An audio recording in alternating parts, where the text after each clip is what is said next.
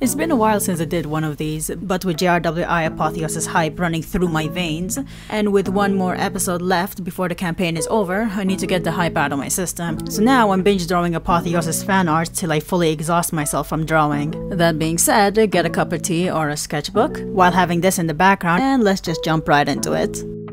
Alright, by the time that I have this video up, I have a fair sum of Apotheosis art and sketches already on my feed, because I really did mean it when I said I'm going to exhaust myself by binge drawing Apotheosis art. That being said, at the time of this recording, this piece that you are seeing right now is my pride and joy, because I'm relearning how to draw art, and this came out brilliantly. Even better than I expected, and to be fair, my expectations were relatively low since I haven't touched a pencil or a digital tablet in a fair sum of time, so this looks great for a person who hasn't done art in a while. But to talk about Apotheosis, because this is an Apotheosis drawing after all, I had a great time with Apotheosis. Even though Kind of Fiction was absolutely stressing about taking the mantle of a GM for the first time, I think it was for the first time, but he was definitely stressing about it. He did a relatively good job, and so did the rest of the JRWI crew for a campaign that is not supposed to stretch for an extended period of time, and had a main focus that they had to stick to and get done. The story was focused, it was funny,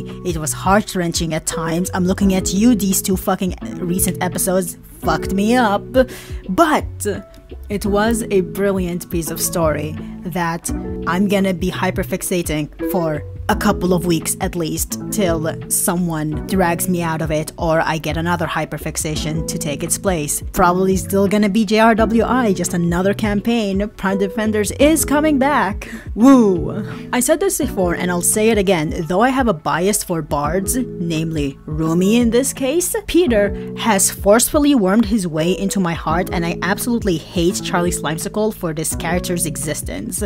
Episode 13 part 1 and episode 12 destroyed me, and he shouldn't have, for what that character is. Having me rant to my friends about this character for 2 weeks, then hitting them with the information that his last name is fucking Skloint has never went good for me, and it never will. This is cursed, but I love this divinity-possessed being, and so he deserves a divine, or at least near divine-esque, drawing of him. I do not know if it is canon that sometimes he just gets an extra pair of eyes when he's possessed by Xandroth, but I have seen a lot of fan art of it, so I might as well throw my hat into the ring. My main inspiration for this is an artist by the name of Cat.